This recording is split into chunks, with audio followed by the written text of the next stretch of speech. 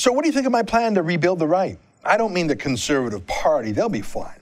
I mean all of the things we've neglected for the past 10 years, the nonpartisan conservative infrastructure, everything from issue campaigns to student clubs on campus to public interest law firms to the media.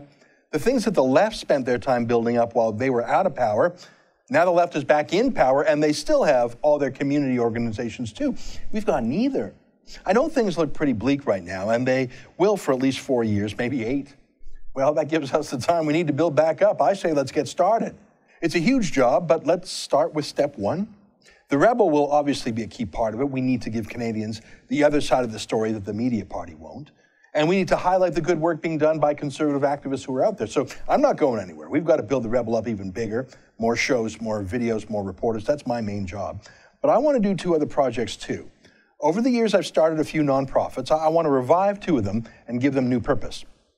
I want to build up the Joseph Howe Institute, the conservative journalism nonprofit. I want to start a conservative journalism club at campuses across the country. I want to sponsor internships, both at the Rebel and other media too. I want to have an annual student journalism conference and an awards gala for the best conservative journalism in the country. And finally, I want to create an endowment fund to sponsor the kind of journalism other media won't do, like investigative journalism into liberal corruption, which you know is coming back hard.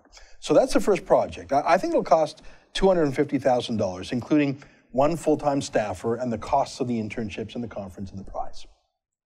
My second main idea is what in Silicon Valley would be called a startup incubator. The goal would be to raise money to give it away to young conservatives with big plans. Most would be micro grants, a few $1,000s, maybe even a few $100s. Anyone with an idea would apply for a grant, and every few months we'd sit down and review the applications and cut checks like we were venture capitalists financing a .com, except that we'd be social investors financing conservative NGOs. The rate of return would not be financial, it would be a political rate of return. We'd also help them with best practices, drafting corporate bylaws for them, helping with legal and accounting and insurance. Things that are important but probably too boring or maybe difficult for young activists. We'd do that, help them focus on the fun stuff, the good stuff.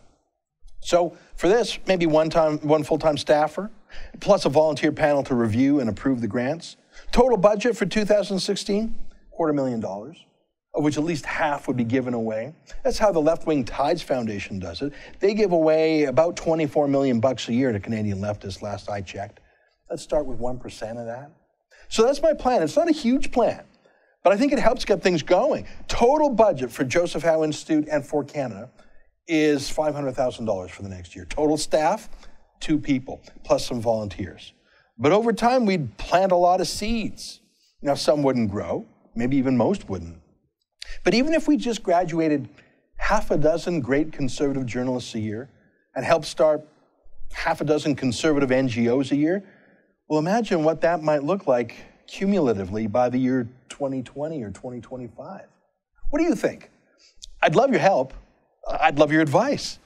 And if you can afford it, I'd love for you to contribute financially. Go to www.rebuildtheright.ca. It seems like it'll take a journey of 1,000 miles before conservatives win back government again. That's okay, I don't mind. If you want to join me on that journey, go to rebuildtheright.ca.